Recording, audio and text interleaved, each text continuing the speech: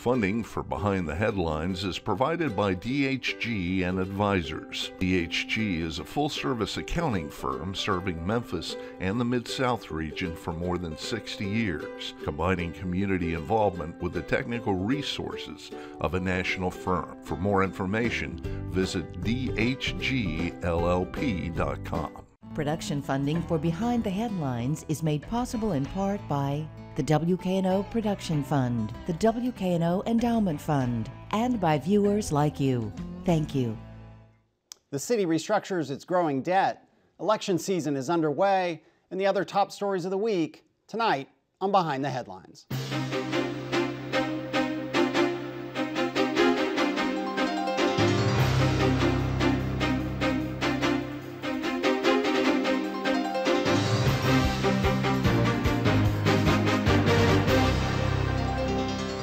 I'm Eric Barnes, publisher of the Memphis Daily News. Thanks for joining us. I'm joined tonight by a roundtable of journalists, starting with Jackson Baker from the Memphis Flyer. Thanks for being here. Sure. Bill Dries, senior reporter with the Memphis Daily News, and Andrew Douglas from Action News 5. Thank you all. So let's start, Bill, with the city has restructured its debt. I think actually as we tape this on Friday, they're at market or have gone to market to, what is it, some $200+ million. But it was pretty controversial because it is what they call a scoop and toss. Give us the controversy behind it, and it inevitably kind of segues into a whole lot of politics that are going on in the city and mayor's office. Right. Technically, this is about a three-part deal, different kinds of elements of the city's debt. And it's not so much the amount as it is that the city is restructuring its debt just about 5 years after their last debt restructure, and 2 years after the state controller expressed grave concerns about the city's financial condition overall, but in particular about this kind of scoop and toss refinancing, as they call it. What it means is that with the 2010 restructure, the city pushed out what amounts to a balloon payment and how it pays its debt, an acceleration of its debt from one year to another. From the year 2020, with the restructure, they pushed it out to another future year. The whole thing that was driving that is that 2020 is the same year that under state law, the city of Memphis has to be fully funding its annual required contribution for its pension, which comes to about $74 million. The city is currently $45 million to that particular effort. And Wharton is proposed this 5-year ramp up to the full, what's called the ARC, the retirement pension underfunding of that, a 5-year ramp up, which is controversial on the council anyway, but all that hit at the same time. And so as Justin Wilson said, the control, I don't like this at all. He said, don't misunderstand me. The question is, how do you work yourself out of a situation you don't want?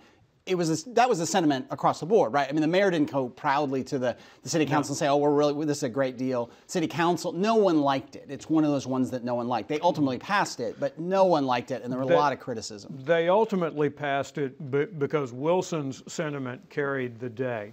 Of many difficult financial decisions that the city of Memphis has to make through the council and the mayor, the top priority by Wilson's judgment and by the 8-4 vote of the council is that making that pension arc by 2020, if not in 2020, is the city's top priority. Yeah, Jackson, to give you some sense of how grudging their acceptance of the deal was, the council, there was a bit of a tussle as whether they should pass same night minutes. That's the process by which they accelerate the finalizing of something that's passed, rather than wait 2 minutes, in which case there were various initiatives to find out if there were alternatives. They finally passed same night minutes, but just barely. Yeah. And so here we are. We're on the cusp of a very interesting political season. And from this political observer, I think that, and at least I would hope, that Memphians are paying attention and watching, because this is a tough time. It's a tough process. The budget process every year, it's always difficult, it's contentious, but it's a necessity, and it's very important to do. And people want their city, their elected leaders, their city council, the mayor's administration to resolve these issues and not kick it down the line.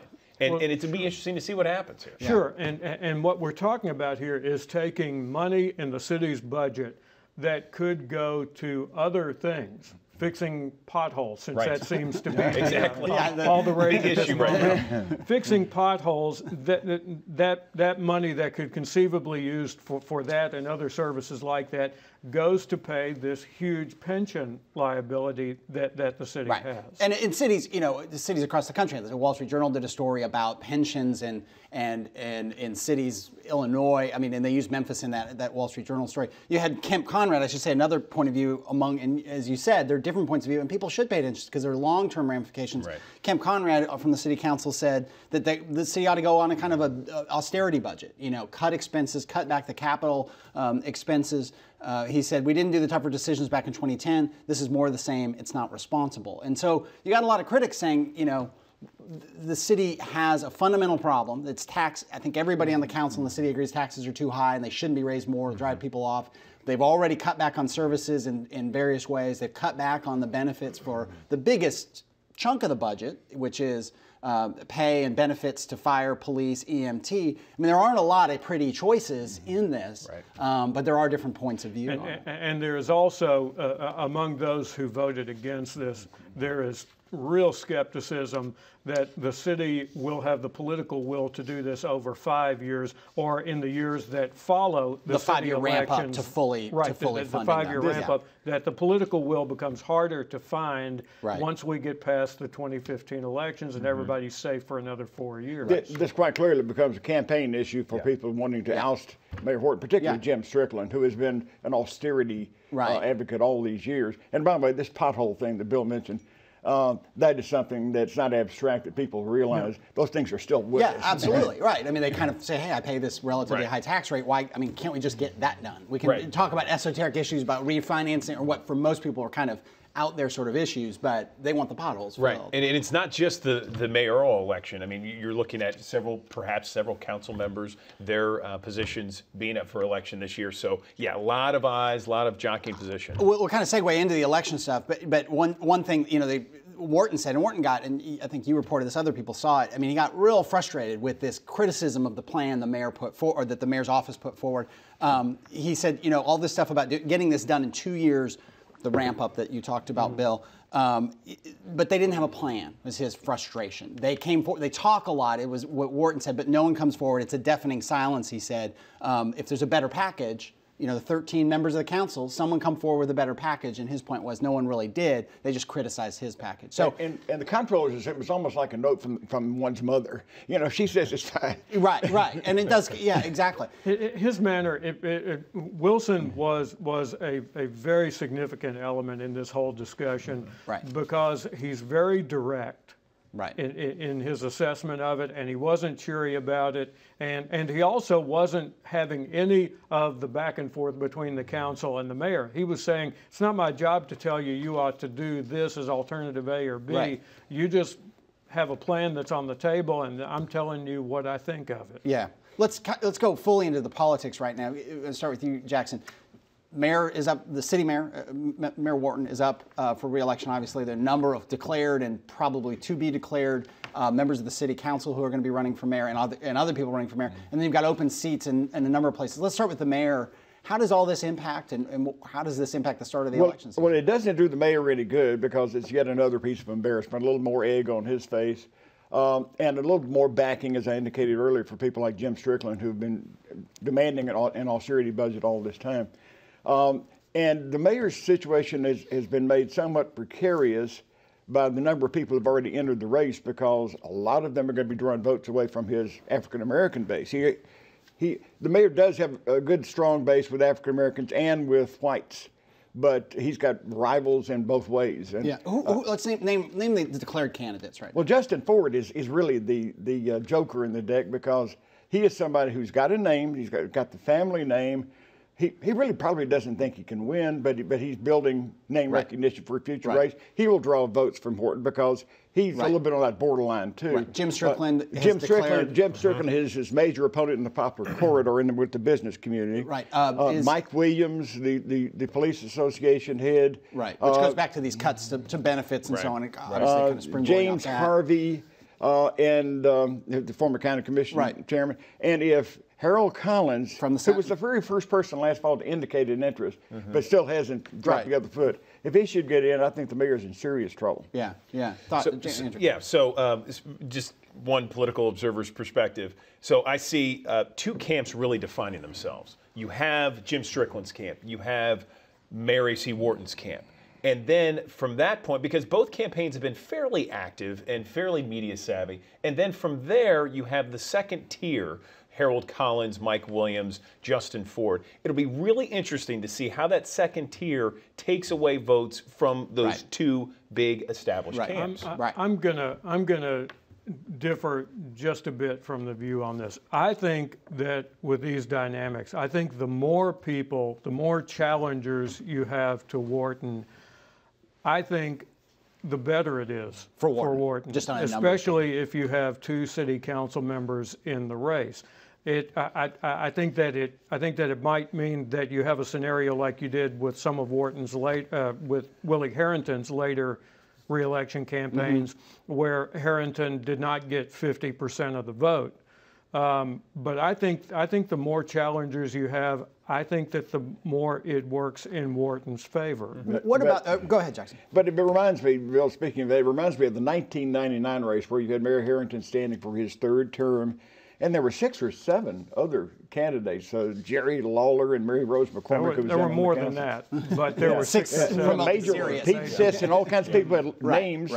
And the mayor won pretty easily because they did break up all the opposition vote. They didn't really touch his vote. And I remember I did an interview with him after that election. He said, I kind of resented having to run against those clowns. Well, Horton doesn't talk that way. But I think he must wonder if there's something to what you're saying. Yeah. I mean, I think that you also have to keep in mind that of course, politics is all about timing. And for all of the foibles that are at play here, the inability at this point to reshuffle his administration and get Jack Salmons in as chief administrative officer, Wharton has... Which I want to talk more about in a second. Right, which we'll talk about in just a second. Wharton also has some things lined up that will work in his favor. He has the big opening of Bass Pro Shops coming up. It's a made-for-TV event. May 1st. I mean, literally. Yes. It is going to actually be on schedule. Right. And he has several civic projects that are coming online, which is different turf than debt restructure and reshuffling his administration. This is inside baseball sort of stuff. When you talk about but it's also things that will attract the public's attention. Right. Well, I was at the and you were too, Bill. I can't remember if you were Jackson or Andrew at the opening or the ceremonial groundbreaking of Crosstown. The mayor was there, and it was basically a big campaign speech about feeling good about the rebirth of Memphis. I mean, you can see these themes coming out. He's got the IKEA thing. He's got some really big things that right or wrong, attract more attention than the debt restructuring. Although the debt restructuring and the ARC payments are incredibly important, people care more about the bright, shiny things. Yeah. And he's been very lucky. Another person I saw last night was Bob Loeb, who rebuilt Overton Square basically with help from the council and the mayor somewhat, but it's mainly the council who did that. The mayor tried to back out at the last minute. Right. And Bob Loeb felt he was obliged to make a speech introducing the mayor a couple of months ago of the very major event at Lafayette's Music Hall.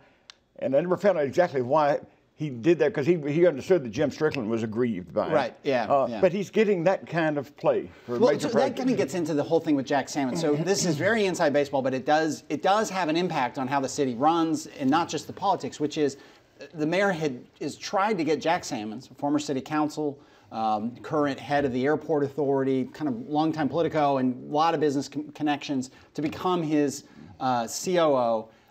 It doesn't look like it's going to happen because they need a change in state law. You talked about being a little bit of a mess.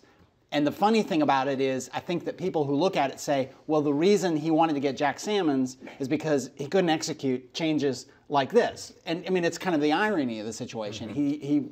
People like George Little, the current CAO. George Little is the first to say, and he's been on the show, very informed, very, but he's not a political person, and what does that say, Bill, about the state of the Wharton administration and its ability to get things done in an election season? It shows that these kind of shuffles, reorganizations, house cleaning, whatever you choose to call it, are very, very difficult to pull off going into an election. That's why most of the times when it's done after the election. Wharton is certainly not alone in having difficulty doing this. When Myron Lowry was the interim mayor, he spent most of the 3 months that he was interim mayor trying to fire Elbert Jefferson as the city attorney. Right. And that weighed him down to a certain degree in his bid to become the next elected mayor of the city. Your thoughts, Jackson? Well, I saw Jack Salmon's last night. It sounds like I'm name dropping. I just had to go to a big fundraiser last night. Go ahead, I saw all these people. But last night, Jack was telling me he thought his chances were 50-50, but it was obvious he was inflating his chances. I think he realized that the handwriting was on the wall. He also made it very clear he wanted to remain with the airport authority under all circumstances. Right. And that's where this is hit. That's where this has hit a brick wall. And he said there are various technical reasons why people in the legislature are resisting the idea of a bill to legalize his tenure both places.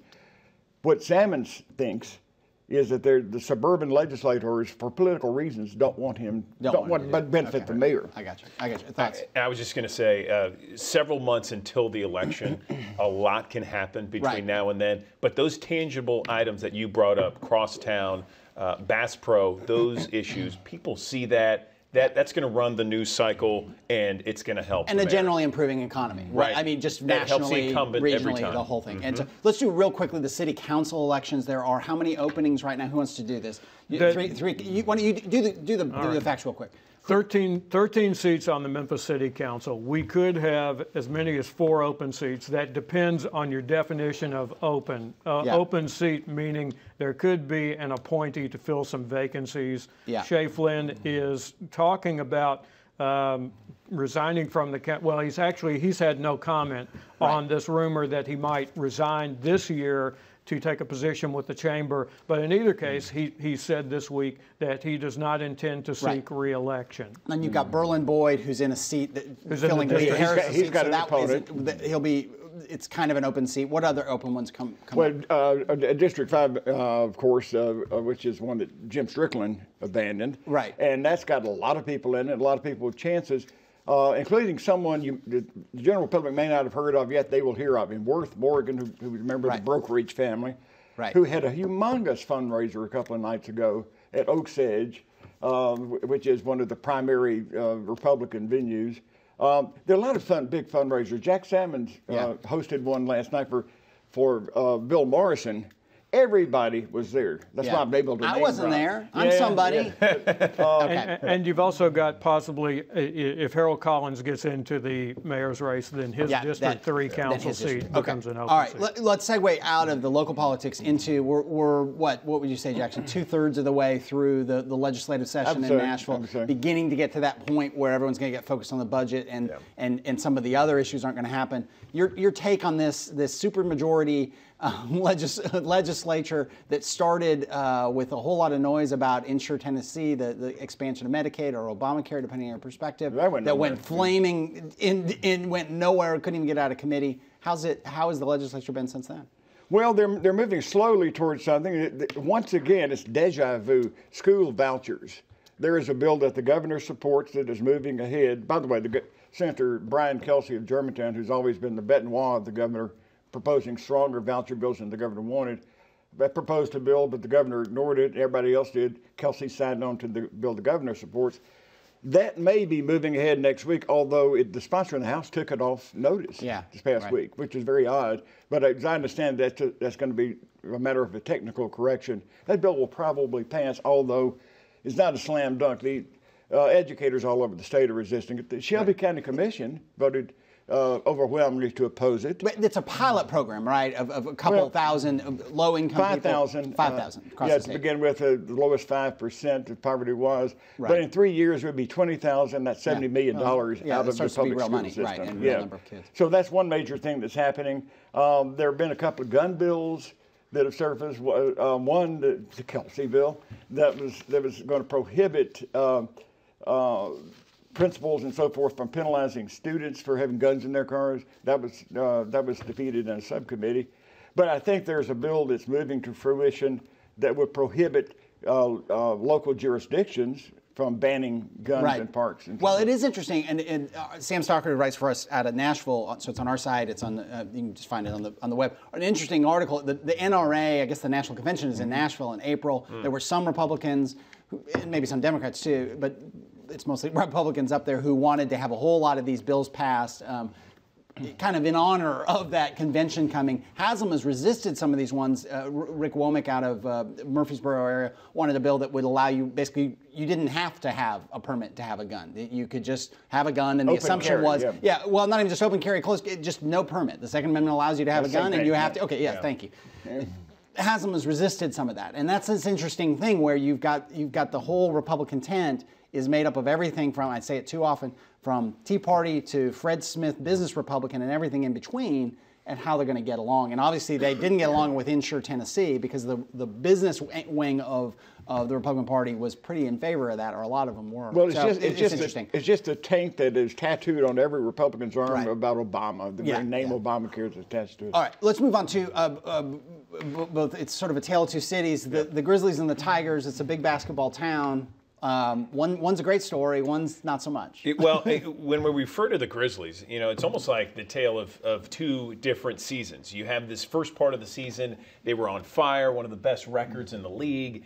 Everybody's getting together both on the court and off the court too, celebrating, hanging out together. And then you had the All-Star break, and it was, I think, 11 days for the guys. And ever since the All-Star break, there's something missing. There's something not right. Chemistry, perhaps. They're 8-7 since the All-Star break. They're 47-21 as we record this. There's Tony Allen's been suspended for one game for getting in a fight with one of the other players, Nick Calathes, and then you have Beno Udre sitting down a portion of time because he's getting in a fight with the coach, Yeager, and the chemistry just seems a little bit off. This comes as we're trying to sign, I say we, the Memphis Grizzlies are trying to sign Marc Gasol, which is very important for them. Right. And, there's rumors that, if Tim Duncan retires, that San Antonio is going to make a big push for Marc Gasol. Right. They got 14 games left in the regular season to figure this out. Then the postseason happens. Hopefully they figure it out because they have the potential, as we all know, to go very deep into the playoffs. They're still a 2 seed.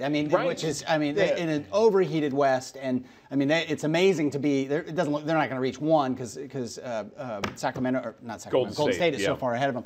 But yeah, the feel-good story, which has been great, and that everyone, people who like sports like that team, has been a little tarnished over the last few weeks. Not tarnished as bad as the Tigers. Well, that's let's true. Tell the other story is the Tigers who did not. That is tattooed. It's just people are. If you listen to sports radio, people are losing their minds. Or you listen to our newsroom, which is a lot of Tigers fans. Yeah. Didn't get in the tournament. Didn't even get into the NIT.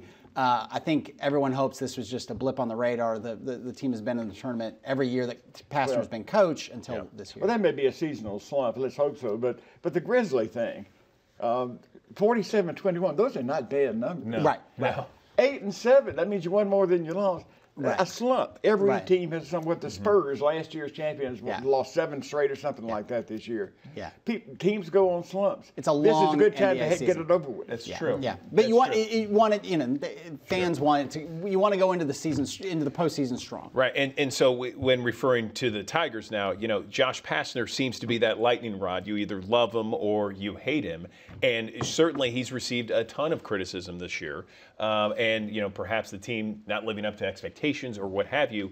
He does have some new players coming in, and he has his new coach, who's the father of those 2 players, and so perhaps that will keep the team relevant in the years to come. We'll see what happens, but yeah, certainly a down year for the Tigers. Yeah. Let's do a quick sidebar here, just a roundup of some things. Memphis, it is official, it is unveiled. The Cheesecake Factory is coming to town. This was huge news, right? We probably should have led with this. We should have led. We should have led with the Cheesecake Factory. Wharton talked about it in his State of the City. It was an ad lib. He only said the phrase Cheesecake Factory one time in what was a pretty substantial speech in terms of its length and the various other topics, and it was a complete throwaway reference. I believe that he really was kind of like, hey, we got a Cheesecake Factory. Yeah. You know, it's a big deal to some people. Like but his daughter-in-law, that was some sort of joke. Yeah. Right. Well, he definitely mentioned it in the State of the City, and then later on in that thing at Lafayette's Music Hall, he said, listen, I misspoke myself. I was just making a joke after a conversation with my daughter who wanted Cheesecake Factory.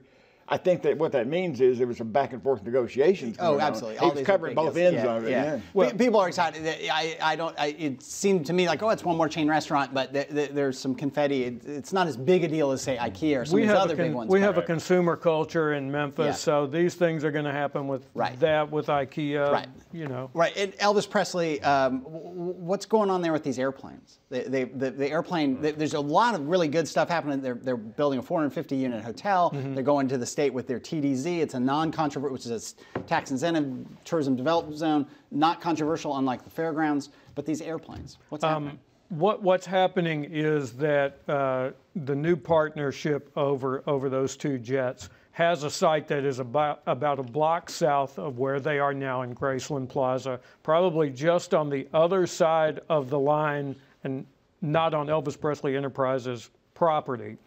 And in this new arrangement, Graceland has some problems with it.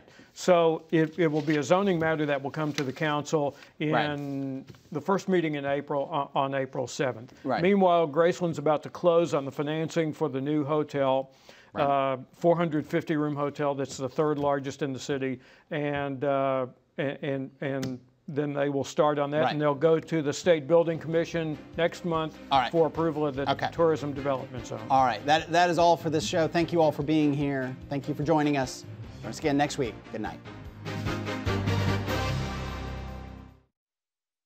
Funding for Behind the Headlines is provided by DHG and Advisors. DHG is a full-service accounting firm serving Memphis and the Mid-South region for more than 60 years, combining community involvement with the technical resources of a national firm. For more information, visit dhgllp.com.